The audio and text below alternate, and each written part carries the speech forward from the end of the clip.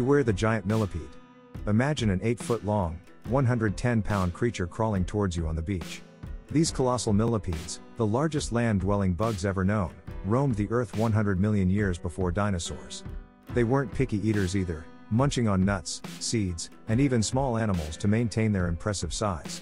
In a lucky twist, UK scientists stumbled upon the fossilized remains of one of these massive millipedes while studying the geology of Howick Bay in Northumberland, England.